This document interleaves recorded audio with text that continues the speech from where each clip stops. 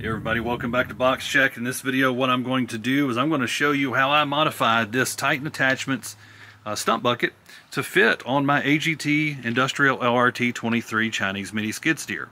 But first, before I begin with all the modifications that I did to this, I'm going to tell you a little bit about this stump bucket. First off, I didn't buy this brand new, so I can't tell you what model it is. All I can tell you, it definitely is a Titan Attachments. And I believe it is made for, you know, the Kubotas, the Vermeer, the Toro Dingo perhaps, because like I said, I did have to do a little bit of tweaking to make this work. But as far as the stump bucket goes, this thing is way more fun to operate than the original bucket that comes with this mini skid. So this thing right here, first off, it can dig, whereas the other bucket that comes with the machine, it's more of a scraper. But this can do a little bit of digging, and of course, pretty much whatever you contact with this thing, it's going to destroy or pull it out of the ground. Another thing I like about this is it has a little bit of reach to it. I could actually pull this mini skid all the way up to that truck, and this bucket can reach to the other side.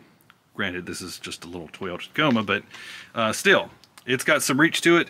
And then additionally, with these teeth right here, you can actually, it's a good lifter. You can put a strap to this, a chain to it, and pretty much lift whatever you wanted to, as long as the machine weight will handle it. So on to the modification. Here's what I did. In a previous video, I explained that this AGT Industrial LRT23, it has these pins that are 14 inches on center. And these pins do work with this without modification. However, the height doesn't necessarily work with it.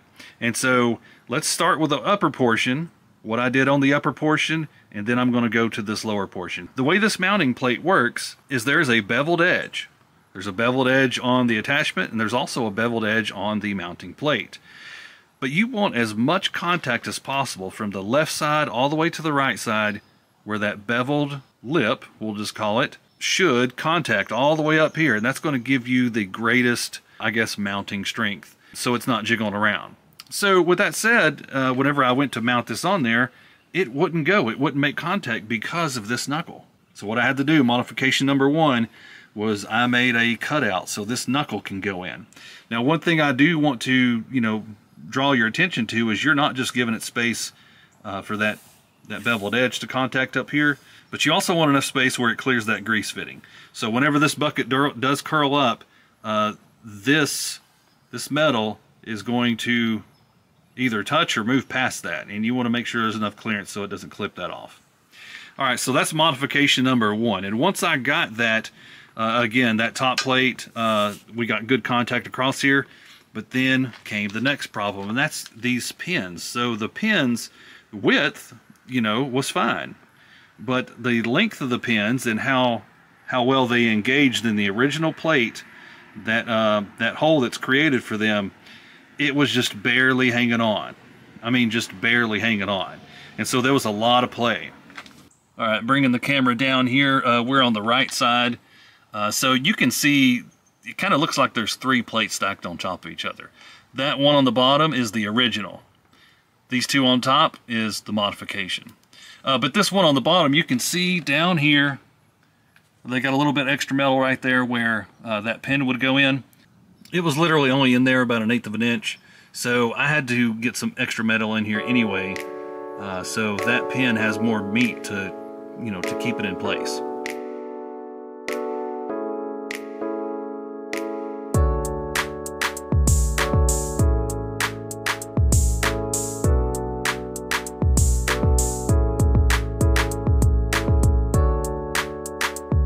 Okay, so I have the stump bucket disconnected from the machine now, and that's actually why I pulled this up to the truck.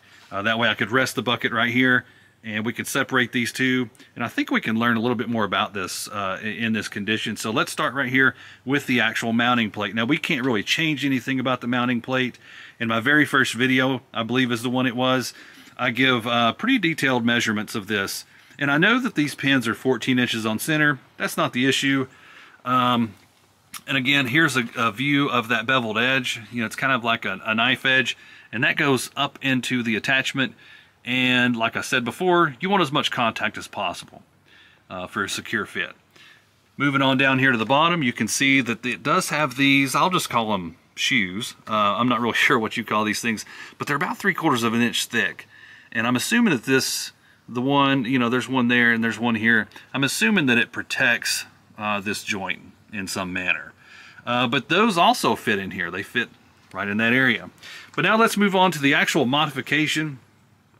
So what we got here is 2 pieces of 3/8 steel stacked on top of each other and welded.